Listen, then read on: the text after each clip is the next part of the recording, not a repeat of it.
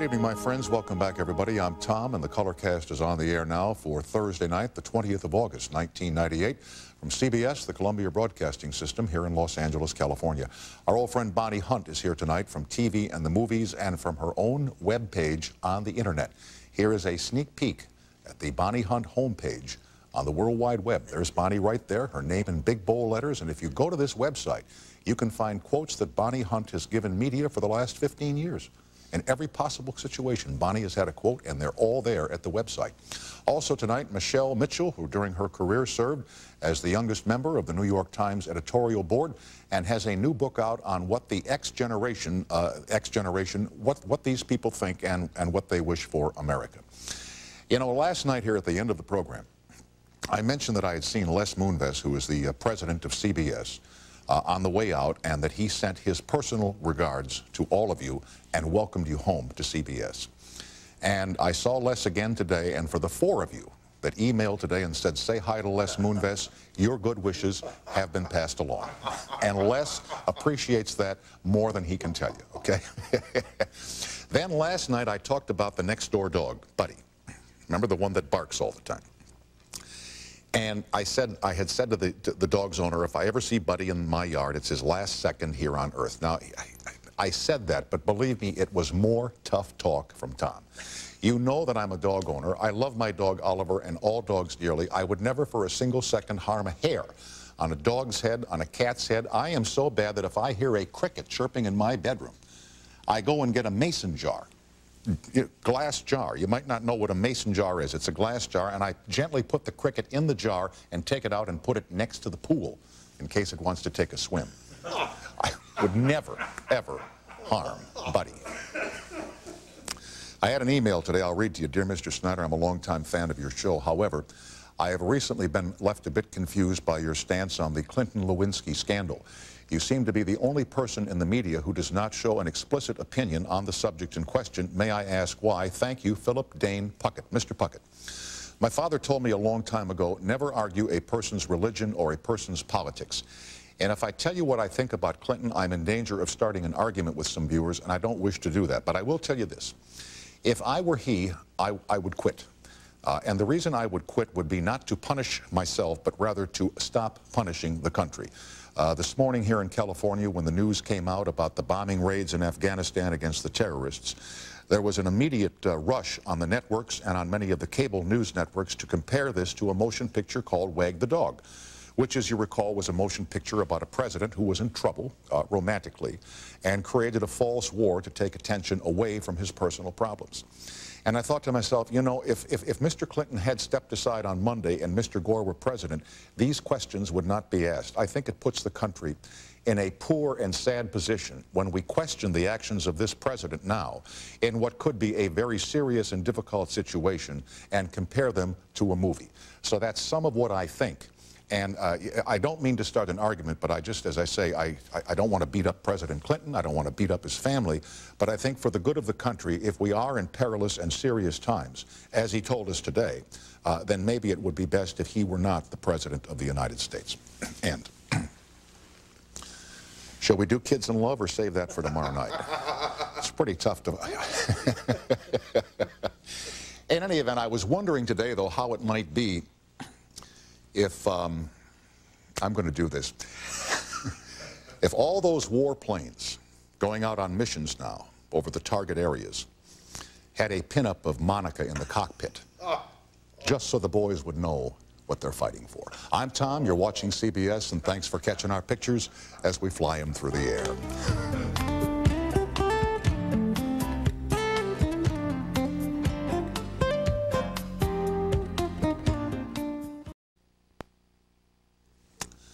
Bonnie Hunt is among my favorite guests in the history of television. She has done her own TV, sitcoms, films like Jerry Maguire.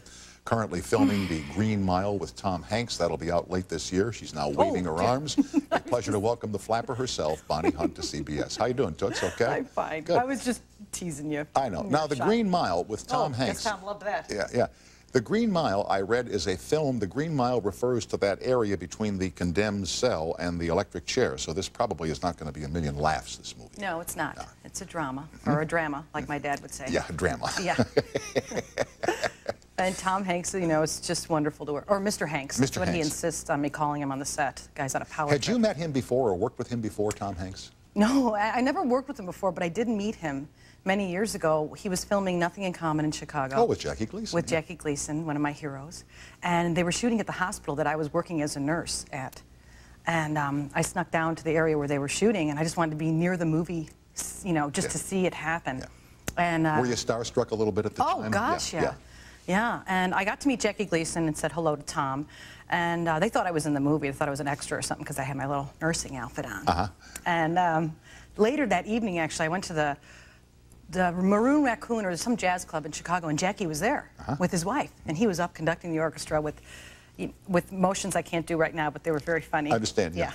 And he was great. And I went over to him and I said, Mr. Gleason, I'm an actress, you know, I work at Second City, which I was working there at night, but I was working as a nurse during the day, and he says, you look awfully familiar. And I said, well, I met you at the hospital today. And he says, well, what the hell are you, a nurse or an actress? I said, depends on the diagnosis, yeah. Jackie Gleason. Do you still have, like, your old nurse's uniform at home? Oh, you and every guy in the Army ask me that. No, but do you? I wear them as pajamas with the white tights and heels. Yeah. Husband like it okay? Oh, sure. Yeah. Nothing like a little nurse game, you know. Pep it up, right? Yeah. Now, you made this picture Only You.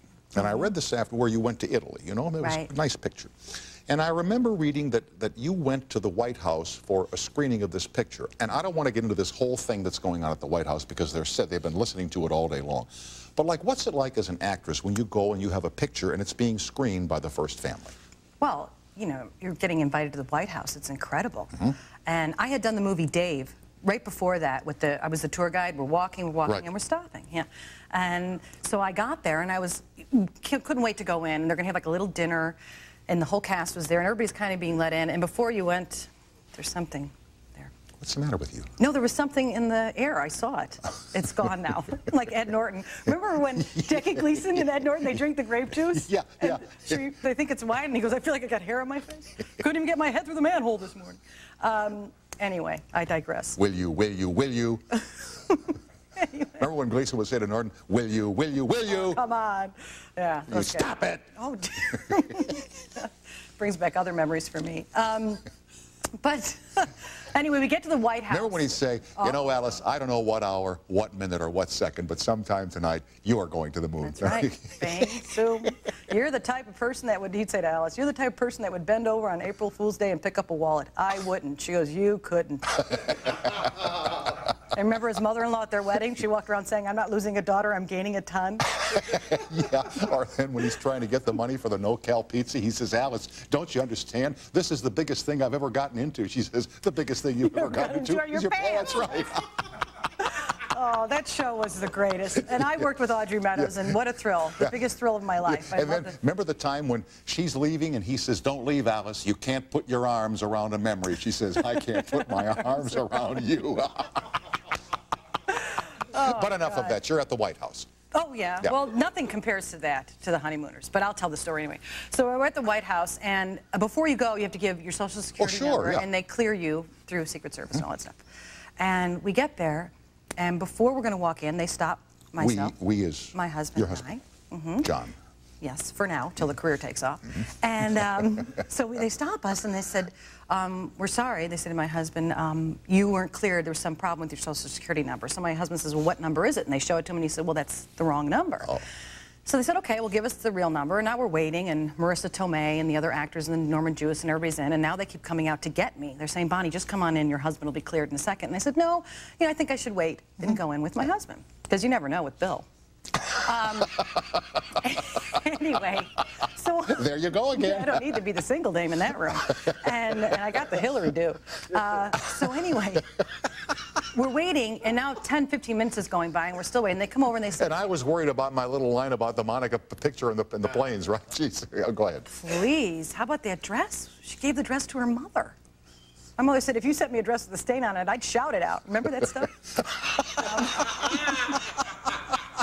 Such an old joke. I'm glad.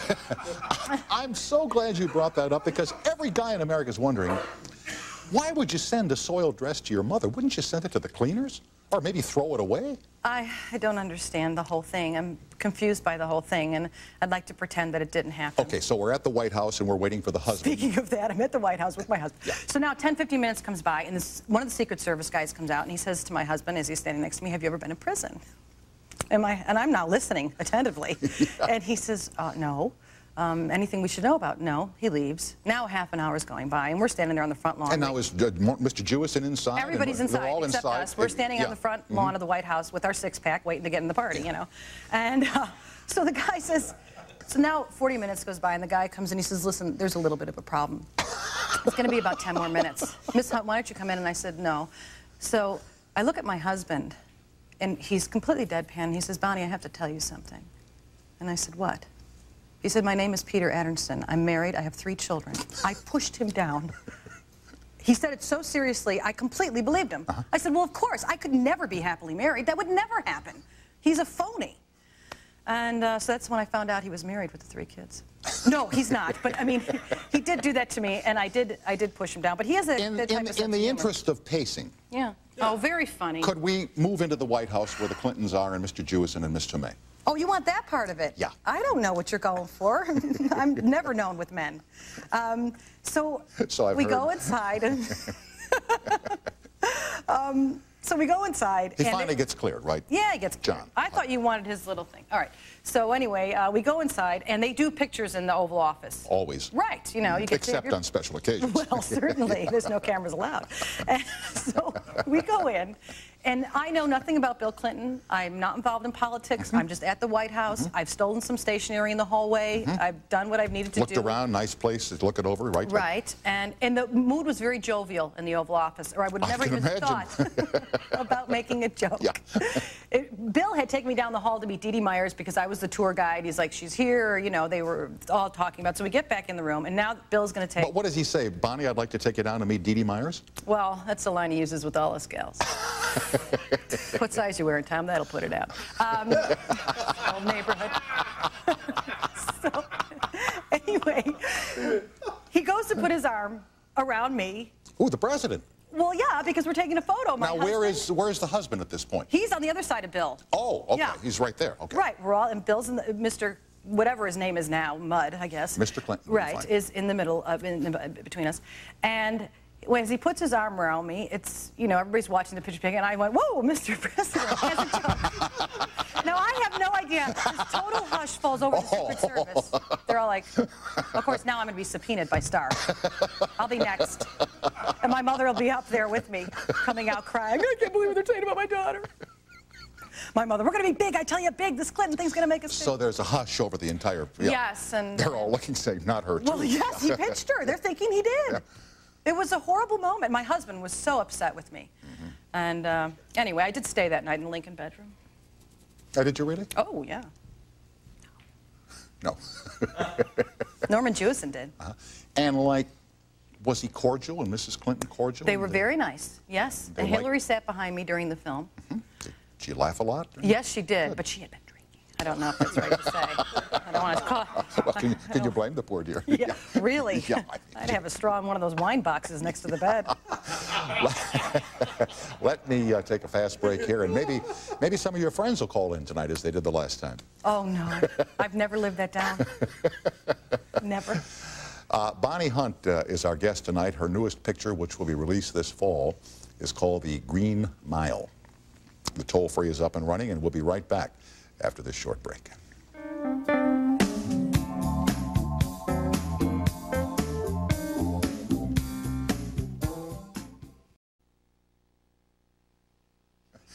With Bonnie Hunt, here's Lynn now on the toll-free in Greensboro, North Carolina. Hi, Lynn, and welcome to CBS Late Night. Hello. Thank you, and hello to also. Bonnie, my question to you is, what would have to happen in your career for you to consider to go back to nursing? We need nurses like you. Well, I could suggest a few things you might want to look at. No. And I love them. But I was nursing for 5 years, but then I got so sore. Another bedroom. No, you know what? You know what's tough is that... Crack up, come on, crack up, come on. You know, it's tough to be, you know, they should have, I think, nurses and doctors now that are medical school. What they do is, because the old guys did it, they make them work these ridiculous hours, and everybody's, you know, deprived of sleep and tired. I think, you know, it would really be a wonderful system if they let these doctors work maybe 10 hours at the most. When they're residents, you mean? Yeah, because they have these guys that are half asleep working in the emergency room, and God knows I worked with them, and they're making decisions, and I think my problem as a nurse is I really got so involved with every patient. I mean, I treated every single person as if they were a member of my family, which means I didn't speak to them. No. See, I work the night shift, so I know what you're talking about. Mm-hmm. Oh, but you ask a good question, Lynn. What would Bonnie have to do in her career to bring her back to nursing? What would I do to sabotage her career so she'd go back to nursing? Maybe a sitcom on CBS, Lynn, you know? Might send her right back. Les Moonves keeps telling me you're such a good nurse.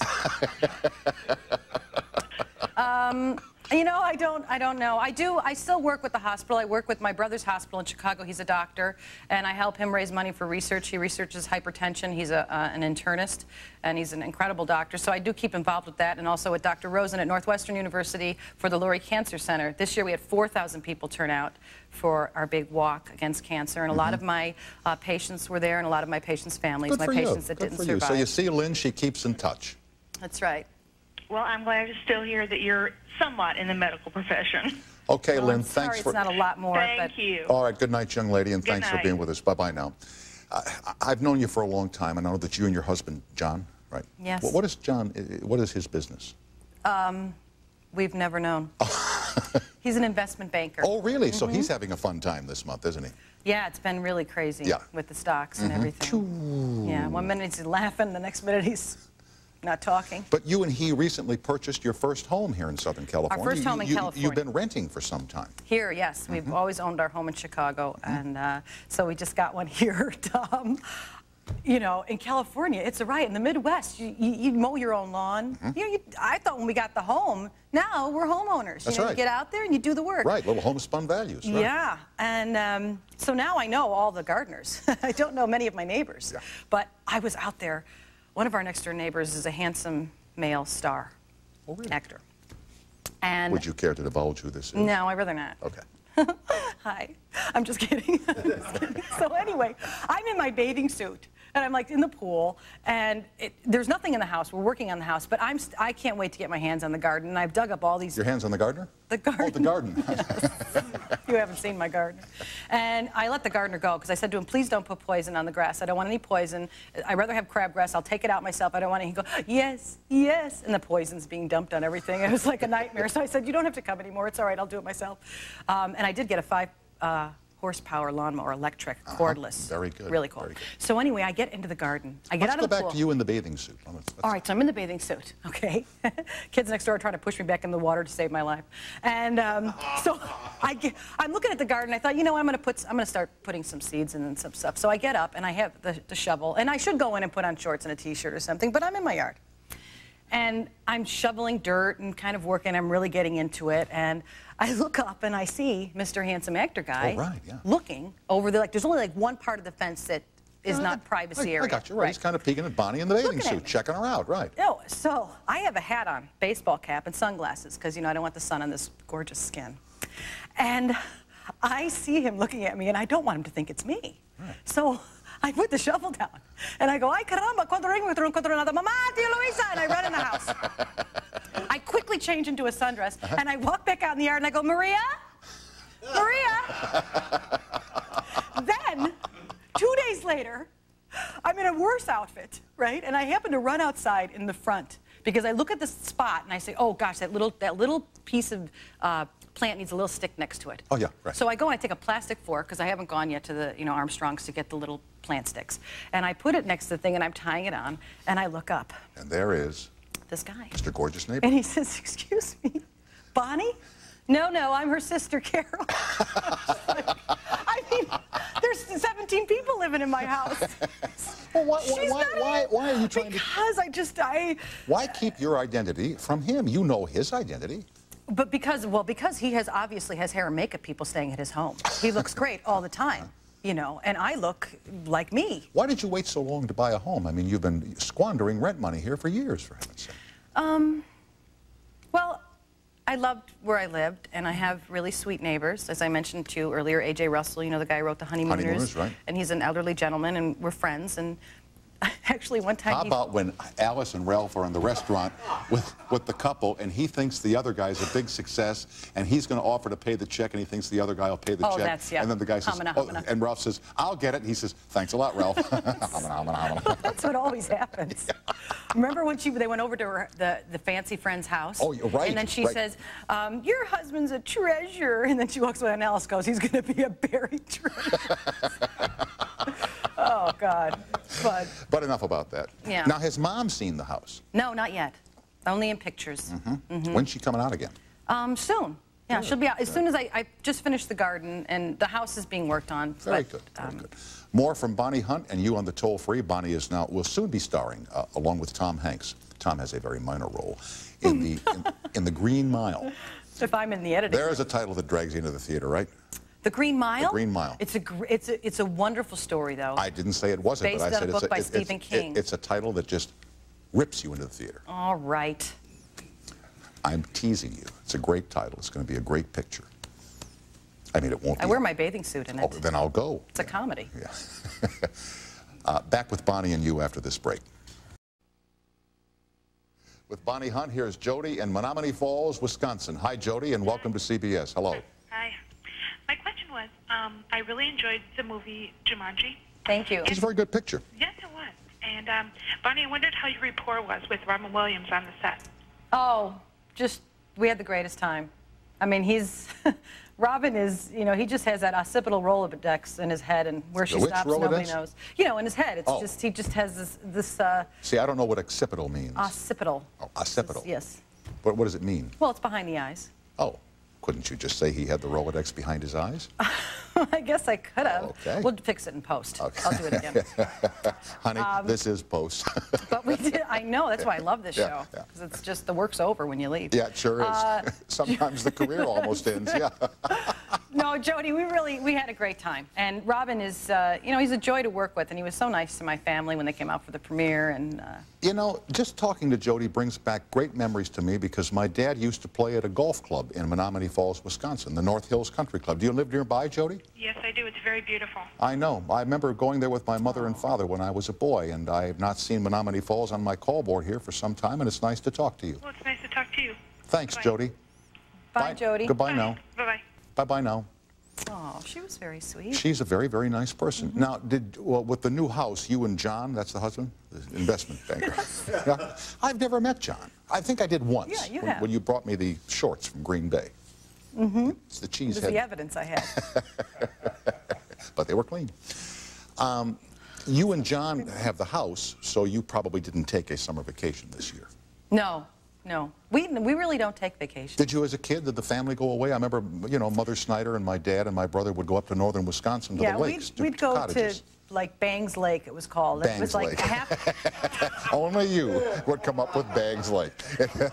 Tom, that was the name And of if you it. tell me you got a brother named Mike, you're out of here. No, please. My mom's watching. I love your mom, and she loves me. Right now, she feels she has to shower. Well, not shower, but certainly wash her hands. Oh, right. Do you know what my mom, here's my mom. My mom had 7 children. I'm going to tell the world this. She had 7 children. And when I was in nursing school, I had one of my little books. I'm always talking to the crew, guys. I had one of my little nursing books out, and we were studying the reproductive system of the woman. You know, all the different things. Organs and passageways and folds. And it was sitting on the kitchen.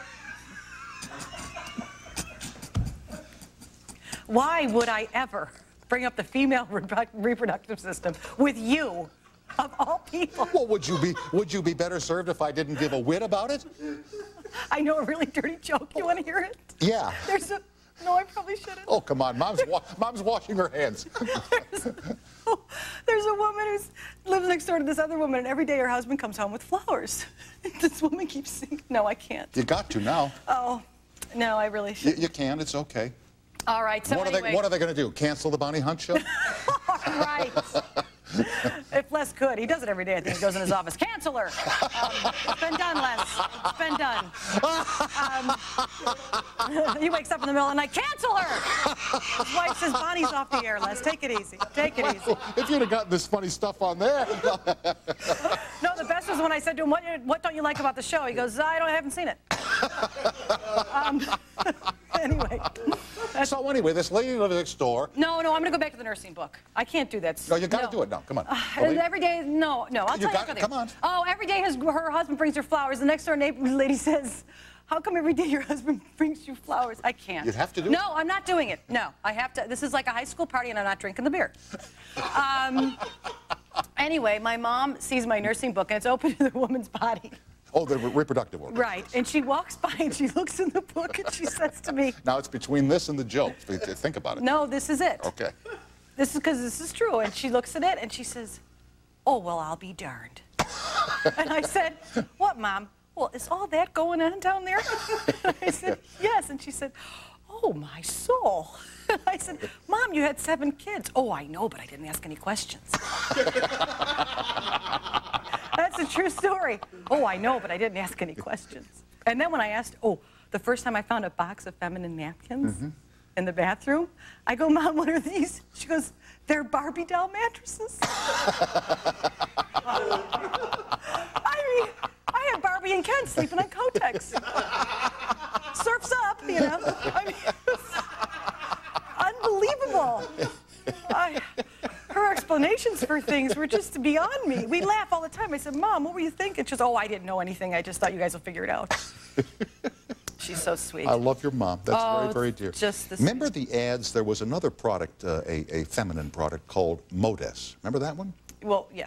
But remember, they would always have a... I'm so afraid of you when you're on these topics. God, don't touch me. Oh, okay. I understand, no, unlike some others. Okay. No. I noticed you wore the tie I sent you. Yeah.